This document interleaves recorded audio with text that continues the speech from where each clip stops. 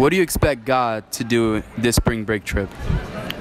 God is going to lead a lot of people who are at the end of their road to a new road, His way, because He is the way. I expect God to make His presence strong in their campus. I feel like there's going to be a lot of freedom from bondage, relationships. I feel like that's been idolized. I'm believing to see 20 people get saved. Who else is it?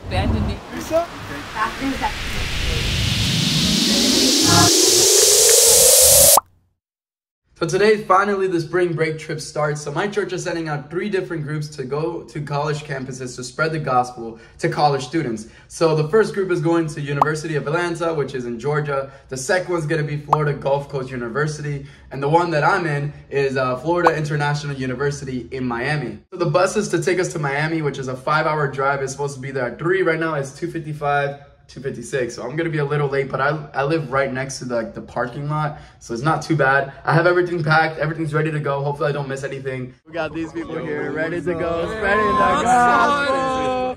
So we're ready to go, guys. Everything is packed. It's a big van. We got sleeping bags, we got air mattresses, we got the whole 9 yards, and we got the driver.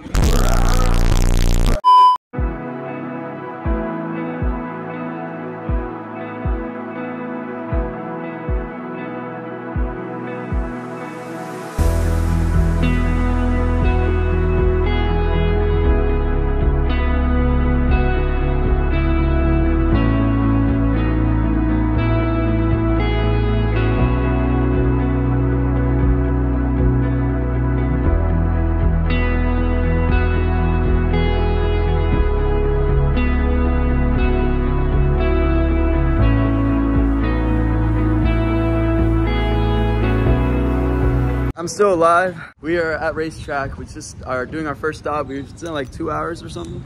The van is over there just getting off. Everyone looks like they're extremely packed in, but everyone looks good. Cheese.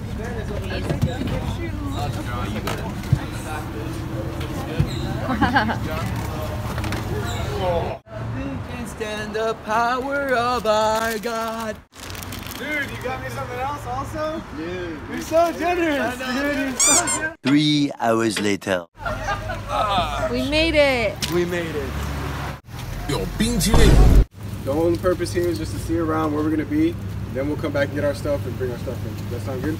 Yeah. Alright, so everybody lock up the cars and then we'll walk this way.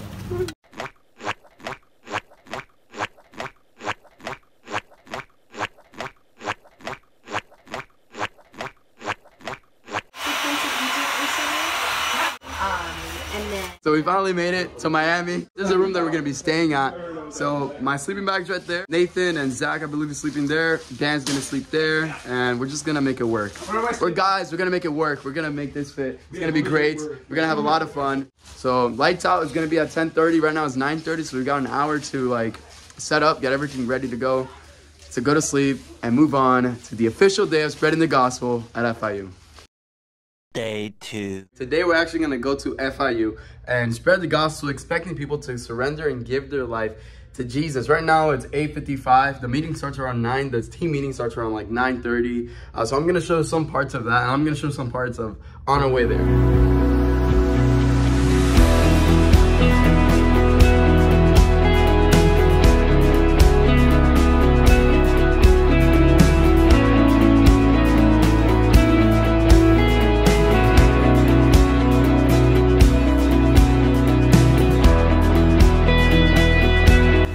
How excited are you?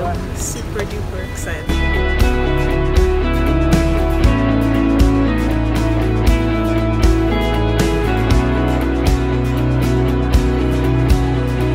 It's lunchtime. Right now I got the Marta, because if you're not Puerto Rican, you don't drink Marta. Huh? Ham, egg, and cheese sandwich I got from Café Bastelos. I never knew this was even a place until I saw it with my own eyes. So we're gonna eat that, and then after that we're gonna keep spreading the gospel. And then the testimony is that 3 people already gave their life to Jesus. Me and my gospel partner led someone to the Lord. Sitting in a bench. So then me and Charan just stopped and were like, hey bro, how's it going? And you have time to answer a couple questions? He said, yeah. So then we asked him, do you believe you go to heaven? He said, yeah. I was like, from 1 to 10?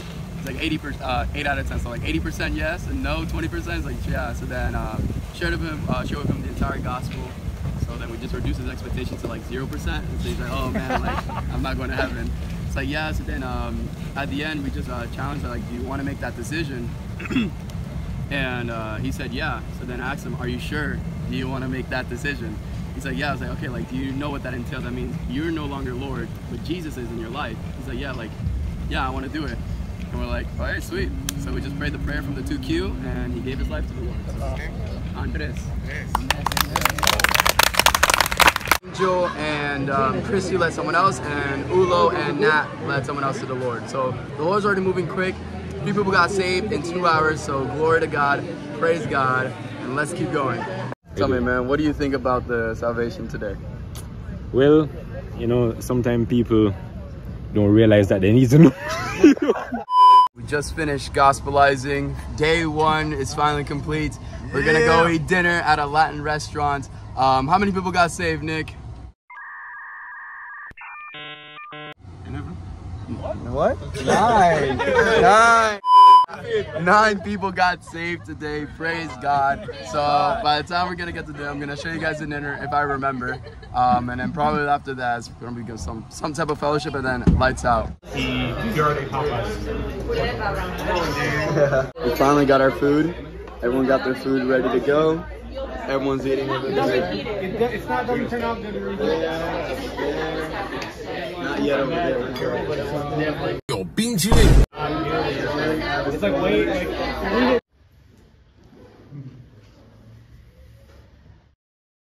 Day 3. We were doing the same thing today. So the update from yesterday is that 9 people surrendered their life to Christ. The goal is 18 people giving their life to Jesus. And we're already halfway there, and it's only day 1, right? The last day to spread the gospel, and the last day pretty much we're going to be on campus, is on Thursday. So it's already crazy enough that we already got halfway through the goal, and we're expecting to see more people get saved today than yesterday.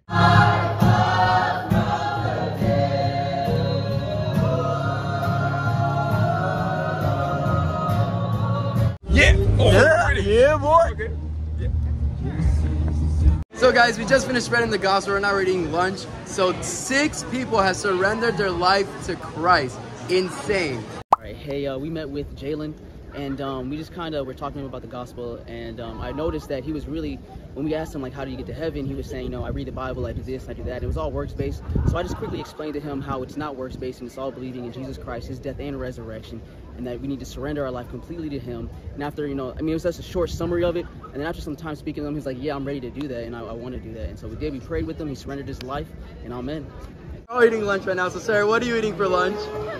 I'm eating rice and beans and jerk chicken with barbecue sauce. Nice. All right. And then Amiri, what are you eating? I'm burger and fries. What is wrong with you?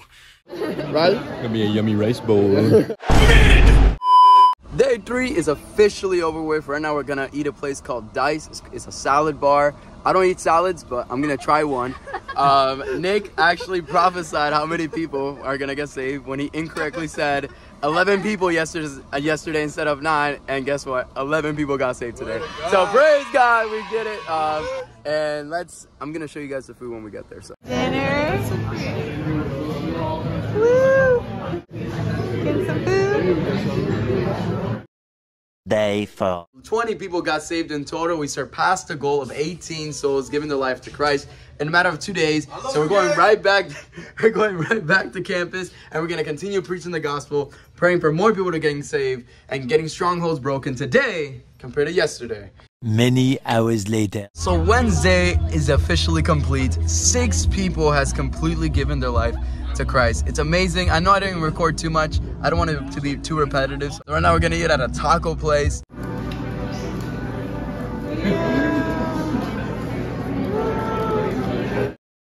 Alright guys, we just finished the final day of evangelism. 9 people have officially given their life to Christ. So that makes it 35 people. Oh my gosh. So tonight we're having a fellowship event for the church. So we invited a lot of people. We passed out a lot of cards for this event. So we're expecting a lot of people. We're gonna have a lot of games too on those events and like an open discussion. So it's gonna be great.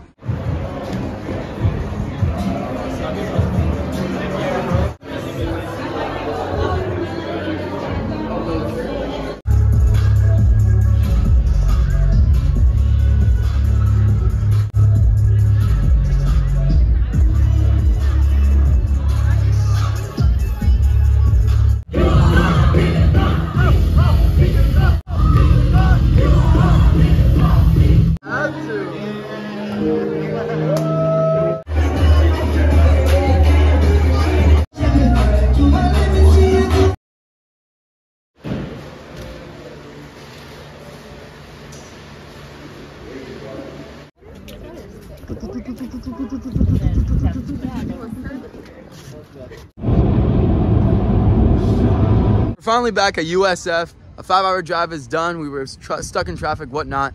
To summarize everything that happened this past week, more than 65 people have given their life to the Lord across all 3 campuses at UGA, Florida Gulf Coast University, and FIU. So more than 65 people have surrendered completely their lives to Christ and are being connected to a local church or organization. So these people are not going to be lost sheep. They're going to be connected and helping grow in their new faith in Christ. I just want to thank all the supporters that supported me on this trip, and I love you guys all so much. Thank you guys so much for this journey, and it was a blast spending time with a week, and I'll see you around. Praise God. Peace.